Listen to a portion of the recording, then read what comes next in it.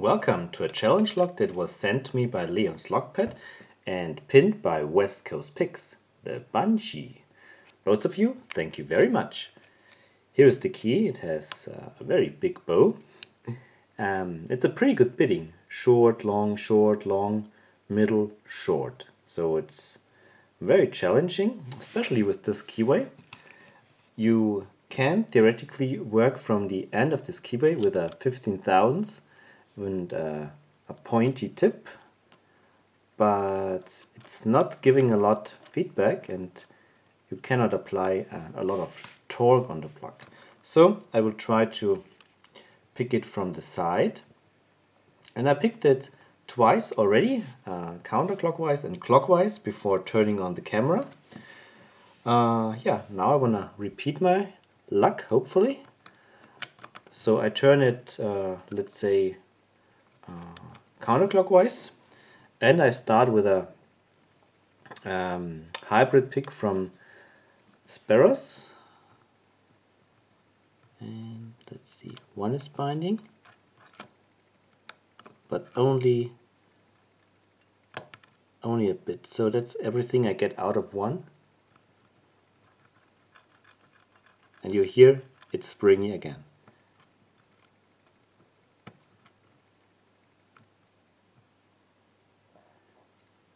That was, I believe that was 2.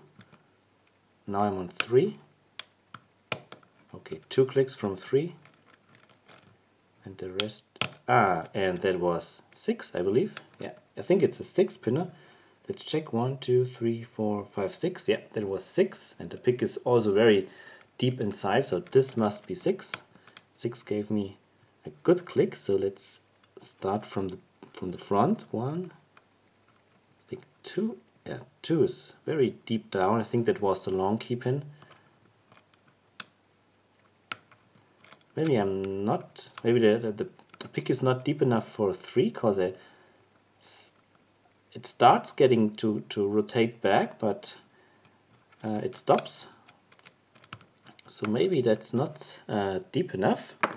I change picks to a deforest. It's a pretty good pick.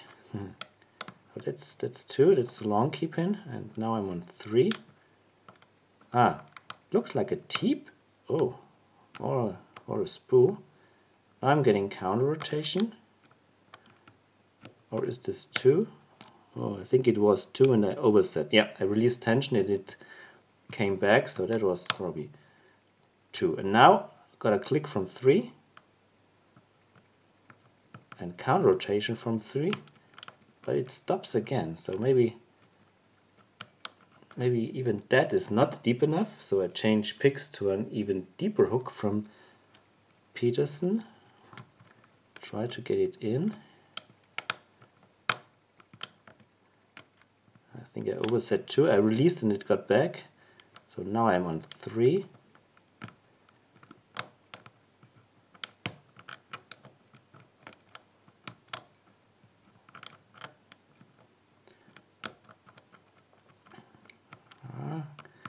I think that's everything I can get out of 3. Somehow is now springy and stops. I leave it alone. So let's see, C4. 4 is actually also giving feedback. Maybe there was a good click from 4. And here I'm on 6. Okay. I think I'm constantly oversetting. Okay. I'm not quite sure in which state this lock is, so I release tension a little bit and brush with my deforest to see if it recovers from a possible overset state.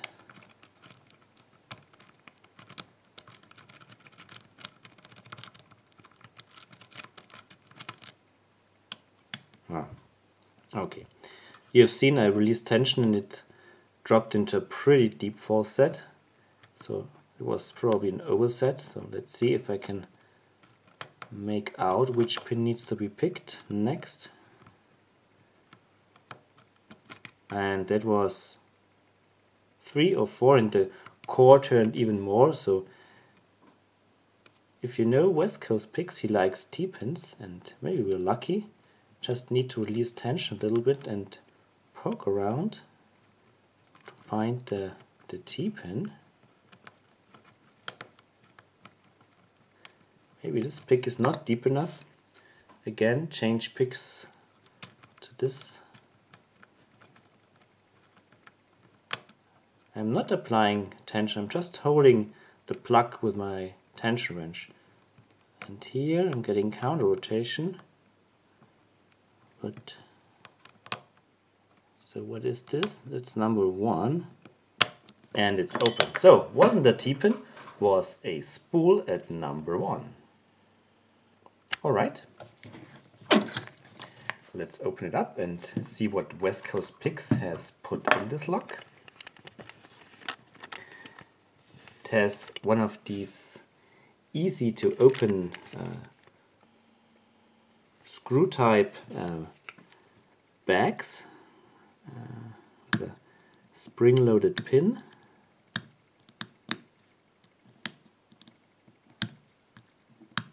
There are tools for this, but if you do it right, it's easy. So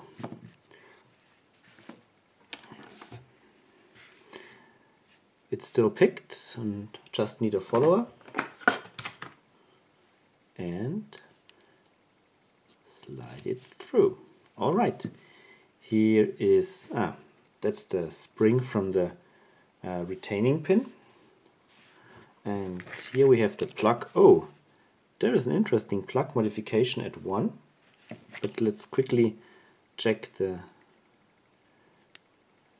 here all pins are in and working. So maybe that's designed to get a very deep falset. I'm curious to see the driver. So now let's get, oh, wrong direction. Standard. Oh, very nice. Double serrated and spoolish part at the end. Double serrated. Nasty T-pin. Triple serrated with a T-pin part at the end. And double serrated. Again, quickly check the core. We can see that there is threading in 2, 4F2, 5 and 6, and we've got this slot filed in the plug at number 1. Let's see what driver pin belongs to number 1. So he marked it already with an F, very mindful, thank you. Yeah, that's cool. Look at that. That's a pretty cool pin. Let's see what comes next. Another spoolish type pin with a sharp end. And we've got a pin in number 3. West Coast Picks makes awesome pins. Wow. And here I messed it up. That was again a pin. Not quite sure. Maybe like so. Then we have 5 is a T-pin with a spool, and wow, we have a multi-purpose pin in number 6. Want to see which springs are in this lock, because they seem to be different.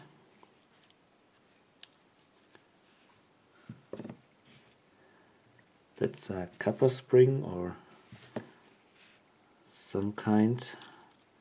Maybe also it's possible that it's a brass and with a coating. That's probably a steel spring. And we have, what I can see here, we have modifications in the chambers of the Bible also. So we have a different type of steel spring in number 6. A tiny spring in number 5, and another different one in number 4. Okay, let's check the chambers in the Bible. I think we've got threading here in 6, 5. That's smooth. Yeah, only 6 and 5 are threaded. No, 2 is also threaded. So 2, 5 and 6 are threaded. Same chambers as in the plug. Alright, and here is the amazing pin work done by West Coast Picks. Look at that. Wonderful pins. For the key pins we have standard, serrated with a spoolish part and a sharp end. 2 serrations on number 2. We have a very cool T-pin here in number 4, serrated with a T-pin part at the end in number 5, and 6 is a double serrated. Okay, the drivers. Very deep spool with a serration, spoolish type driver in number 2. Then we have a multi-part pin in number 3 with a T-pin, a serration, this multi-part, and spool and serration. Great pin, wow. Then we have this interesting combination. I'm not sure if this was meant to be like this. I pulled it out like that, but I assume that this belongs to here. Yeah.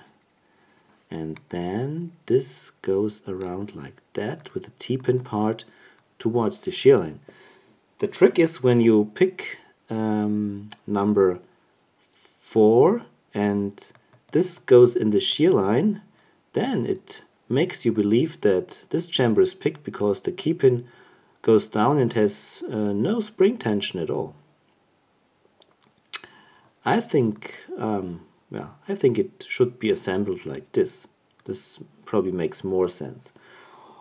Alright, then we have almost the same type of driver in number 5, spool and T-pin part, and well, that's a double serrated or double spoolish driver in number 6. Here we have all the different kind of springs. Yeah, that was a pretty fun lock to pick, and again, very cool work on the pins done by West Coast Picks. Alright, so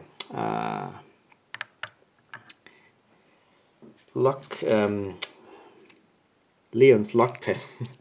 Thank you very much for sending this great lock to me, and West Coast Picks, thank you very much for pinning it. And everybody else, thank you very much for watching. Happy picking and bye bye.